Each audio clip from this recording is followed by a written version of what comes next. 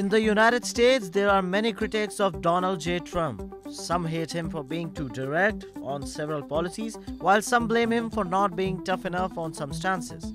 However, there is one man in the Republican Party who hates Trump, apparently because of his body odor.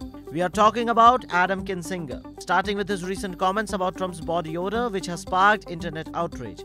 Kinzinger, a former Republican congressman known for his vocal criticism of Donald J. Trump, ignited a controversy by suggesting people should wear a mask around the ex-president due to his alleged body odor.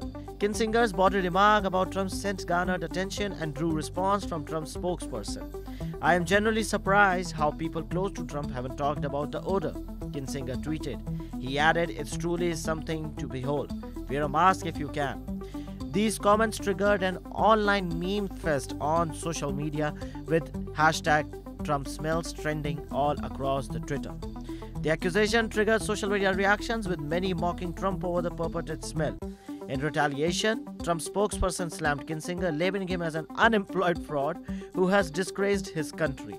While Kinzinger didn't specify Trump's odor, past critics have referred to a distinct smell associated with the former president. Comedian Kathy Griffin, in an interview with Mary Trump, criticized Trump's fragrance as a body odor mixed with scented makeup. Kinzinger, who has served as the House of Representatives during Trump's presidency, has remained an outspoken critic. He was among the first Republicans to take an aggressive stance after the January 6 Capitol attack, joining the House Select Committee later on to investigate the incident.